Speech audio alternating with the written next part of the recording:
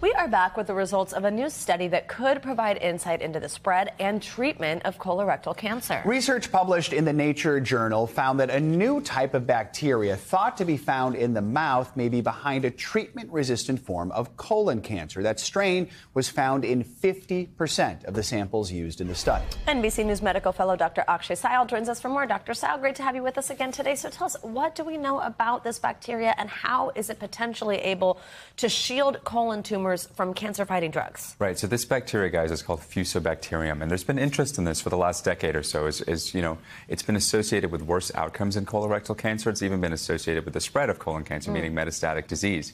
And so what they've trying to figure out in this paper was that if we look back at patients who have colon cancer and we find this bacteria, is there anything specific we can garner? Can we get really granular here and figure out, is there something in this bacteria that's driving the cases and acting like that cloak, like you mentioned? And what they found was that, Savannah, 50% of cases were associated with a really specific type of this bacteria that could potentially pave the way for treatments for this one day. How advanced was the colon cancer in those where they found the high levels of bacteria? So in this study, Joe, they didn't really look at that question, but what they did find in past studies is that people who do have this, they are associated with worse survival.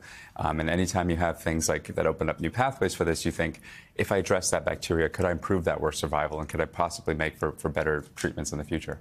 Something that we've been talking about lately that's really important, and I'm so happy that we're getting the word out there, is that this is on the rise in younger and younger people. People often much younger than they would even recommend a colonoscopy for example. Did this shed any light on that, this study? It could, Savannah, one day. And the young question, or the question about young people and colon cancer is the hottest topic in research right now. And we're always looking for ways to add to that. And, what the hope is, if in future trials, now that we know this question about this bacteria being present in higher levels, could we swap young people for this in the future and see, is it something that they're having, from an early age? Is that what's driving the disease in these young people? But guys, we just don't know yet. Yeah, I guess what's the dream looking down the road? How could this possibly help with how we screen or even possibly how we treat colon cancer? Yeah, two things, Joe. So I think the first one is a mouth swab. So this bacteria is something that's found in our mouths. It is something that drives plaque. So go to your dentist. But this, if you swab for this one day and you start to see that down the line this is causing that disease, you could potentially give an antibiotic, right? Something that wipes out that bacteria and something that could, once treated, lead to better outcomes and even stop the development of cancer in the first place.